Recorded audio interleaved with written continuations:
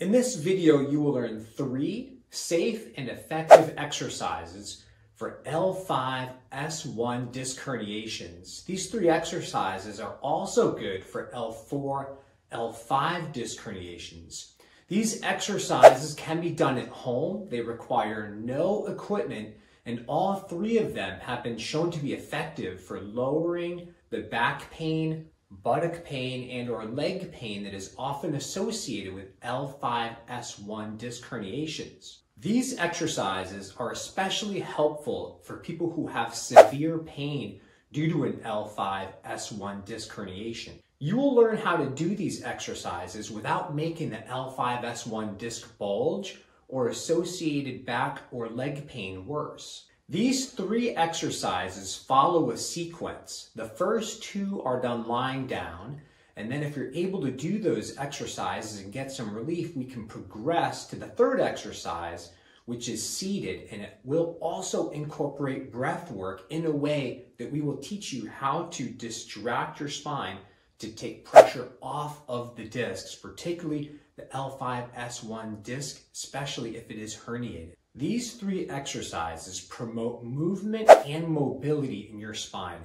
Movement is so important because active movement acts like a pumping mechanism in and around that disc that is bulged. That is critical to flush out waste products and bring in new blood and nutrition in order to let that disc heal. Without proper movement and mobility, your tissues will break down at a much faster rate. Not only am I going to show you these 3 exercises for L5-S1 disc herniations, but if you watch to the end, I will throw in a bonus sequence of exercises that can further promote health and healing movement and mobility in your lower back. Together, these are all specifically designed to relieve pressure on the herniated disc. Be sure you watch right to the end of this video so that you do not miss the bonus exercise. Hi, I'm Dr. Marc Dupuis, a corrective chiropractor in Sanford, Maine. This channel is dedicated to providing you information on enhancing your posture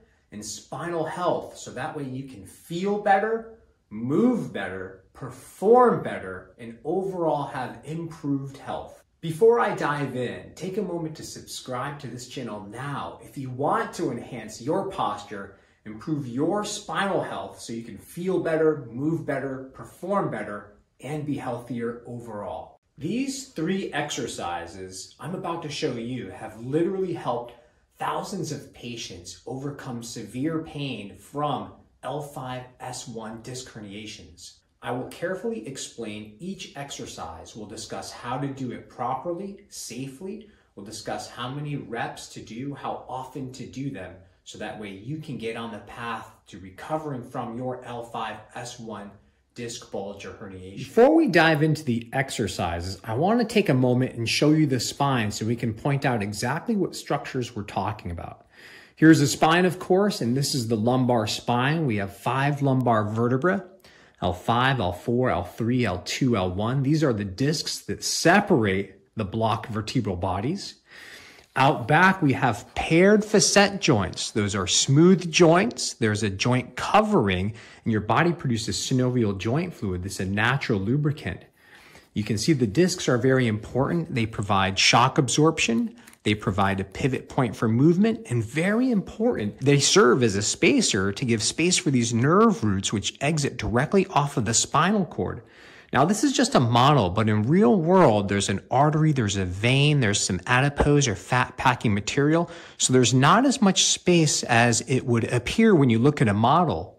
Now, this is an example of a herniation or disc bulge at the L3-L4 disc, but the lower you go in the spine, the more likely those discs are to herniate because they are taking more weight from the whole body the lower you go.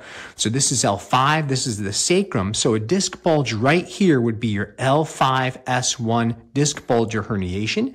And you can see how close those nerves can get to the herniated disc. When discs herniate, they produce a lot of inflammation, and it's the chemicals of the inflammatory process that produce pain when we're talking about nerve pain. So the exercises we're going to show you gently work on producing some distraction to take pressure off of that herniated disc, to facilitate the flow of nutrients into the disc, to pump waste products out.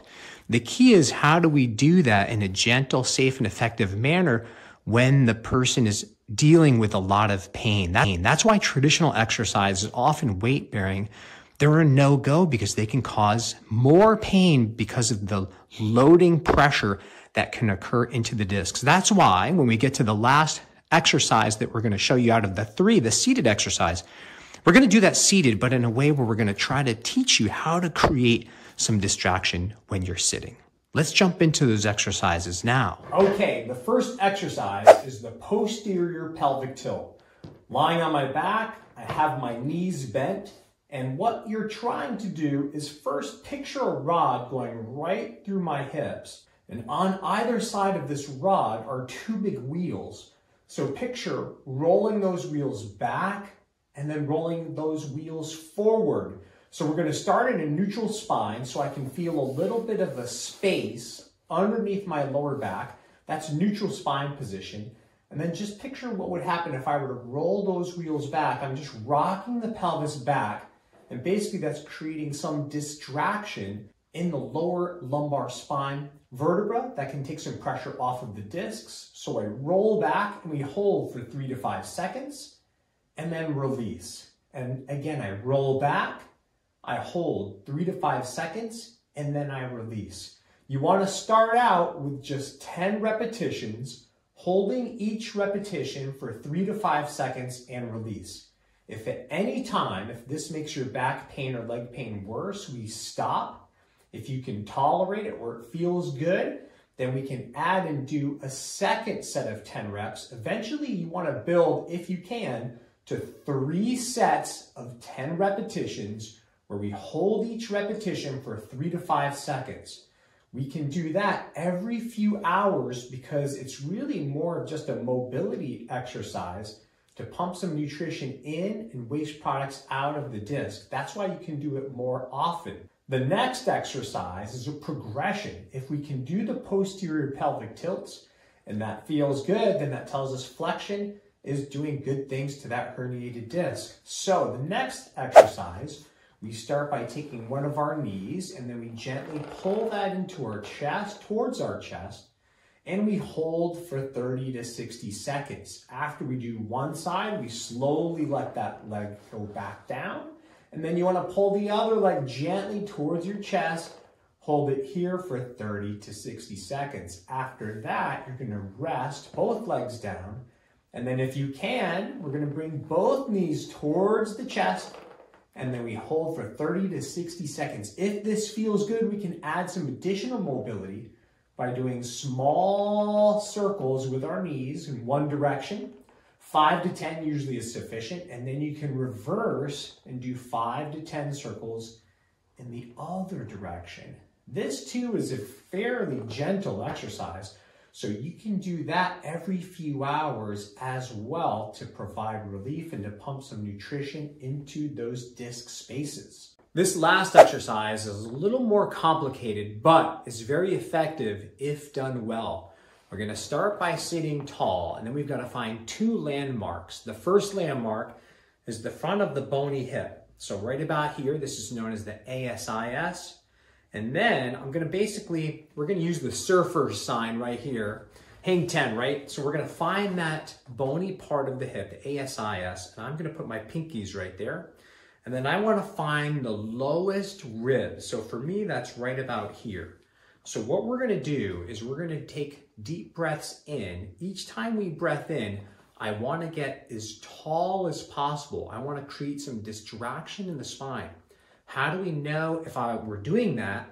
Well, if I'm palpating one finger on the hip and one finger on the lowest rib, when I breathe in, I should be able to create space. If this distance is growing, then I know that I am elongating the spine. So with the deep breath in, we elongate, we hold, and then this is the trick. When I blow air out, I'm going to purse my lips, make noise when I blow out to be blowing out slowly and smoothly. And I'm gonna try to not let myself collapse back down. In order to do that, I'm gonna have to fire a lot of very important spinal muscles that keep myself from compressing down. If we're able to do this, we do 10 repetitions at a time. If that feels good, we can take a break and we can do 3 sets of 10 repetitions. And this is what it looks like. So we're gonna sit up tall. I'm gonna palpate the bony part of my hip. I'm gonna palpate the lowest rib right about here, and I'm gonna take a deep breath in and try to get as tall as possible. Now, I'm gonna purse my lips, blow out, and not let myself collapse. From here, I'm gonna try to get even taller.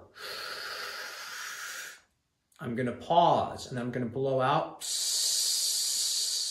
Try not to compress. One more time. Hold. 1, 2, 3, and then release. One correction, I said 10 repetitions, only do 3 repetitions. That's a lot. What you'll notice is when you are doing those 3 repetitions, when you're breathing out slowly and you're not trying to let yourself collapse, you're gonna feel a lot of tension, a lot of tightness, muscles in the abdominal area. You're also gonna feel some spinal stabilizers that you might not be activating much at all. You're gonna feel those muscles turn on. So often it can be tense, maybe even some tightness right between my shoulder blades. And that's good because we're waking up spinal muscles, spinal stabilizers that can really help us to hold good posture when we are up and about. So this exercise is very, very important for getting some decompression while we're sitting. We can train our body to be tall and elongated. So when we are up, we're taking pressure off those herniated discs so they can heal without re-injury. A lot of times when we sit with poor posture, we're really just pounding pressure into those damaged discs. And it's a lot harder to heal when we're putting pressure on them with daily posture. So sitting up tall, palpating hip, palpating lower ribs, we're breathing in.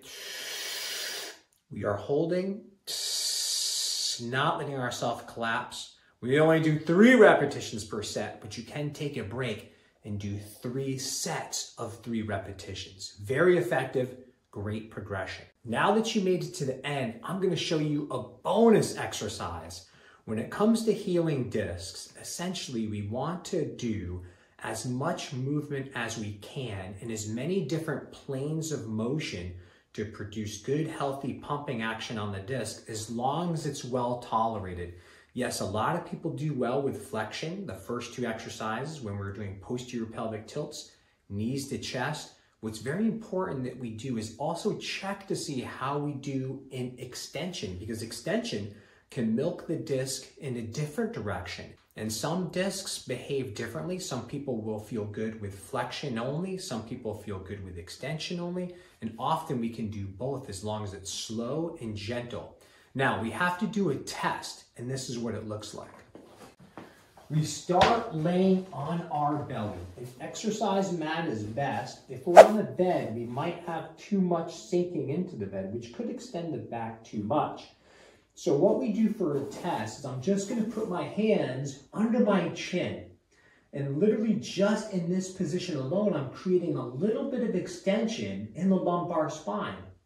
And the test is, can you sit here for 3 to 5 minutes without any pain? If the back feels okay, if the buttocks, if the legs, if we're getting no additional pain, or we have some relief after doing a 3 to 5 minute test, then we can do very slow, gentle extension exercises. We can put our hands underneath our shoulders and just very gently, we go up to tolerance. For some people, that might be all the extension they can get. Other people might be able to go a little more. And we hold for 3 to 5 seconds, and then we slowly rock down. Slowly go up to tolerance, hold 3 to 5 seconds, and rest. Now, if that's too difficult, some people might have pain turning the muscles on, but they feel good resting in this position. Well, you can do 3 to 5 minutes a few times a day, resting just like this. If we think we might do better with a little more extension, I can go fists under my chin. If this feels good, then I might even be able to rest elbows under shoulders.